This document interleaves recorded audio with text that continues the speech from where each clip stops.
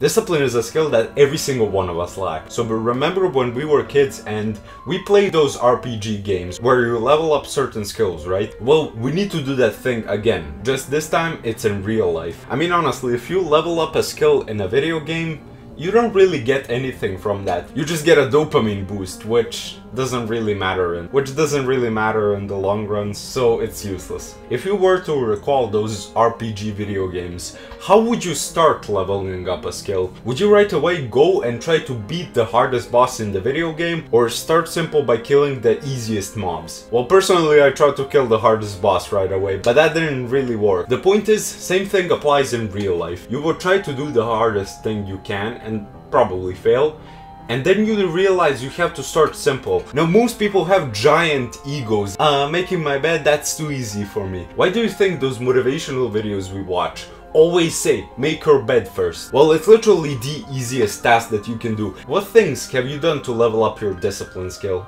Nothing? I want you to sit up and go make your bed. I'm not even joking to you. Now your ego will be like, oh bro, that's too easy for me, I can do that anytime. And that's the thing, because this is how you start. I always say start by doing 20 push-ups if you want to start exercising. Well, that's the thing, you gotta set the bar really low to actually make results. Imagine you're in the gym and you start bicep curling 50 kilograms. No, you cannot do that. You start by bicep curling 5 kilograms and then you move your way up. Same goes for discipline, same goes for any fucking skill on self-improvement. I hope I've convinced your dumb ego and your stupid brain to listen to me and to go make your bed. If you still haven't done that because you're so damn lazy, I consider you a failure. You lost my respect. If you didn't understand what I was saying, just progressively overload discipline. The second tip I want to give you is chasing discomfort. Now all the Stoics are gonna be like, you try to challenge me, mortal? And it's because Stoicism teaches us to chase discomfort. If you don't know what Stoicism is, I would highly suggest watching a video about it because it's a really great philosophy. It's very masculine, so win-win. But yeah, every single person you know nowadays just lives a life full of pleasure. They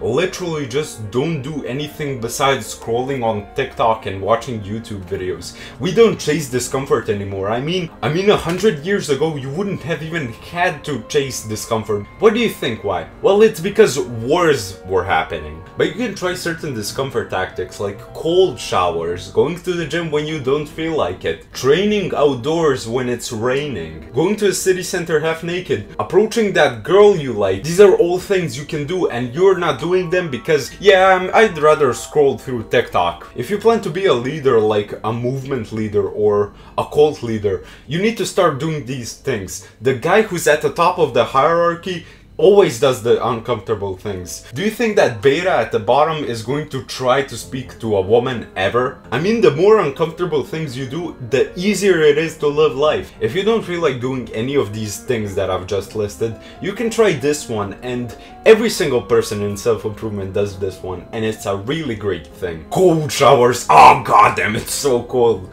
That's gonna be your first reaction to cold showers, and by the way, that's always going to be your reaction to cold showers, because that feeling of cold water on your skin is so damn authentic. You cannot replicate that. I do cold showers almost every single day because it doesn't matter if it's winter, it doesn't matter if it's summer. They literally increase the discipline in your body, and they also have many other benefits that you probably don't know about. You don't even need to know them. Just try taking a cold shower. First start off kind of mild, then move it to slightly cold, and then crank it all the way down to extremely cold. See what reaction you're going to have.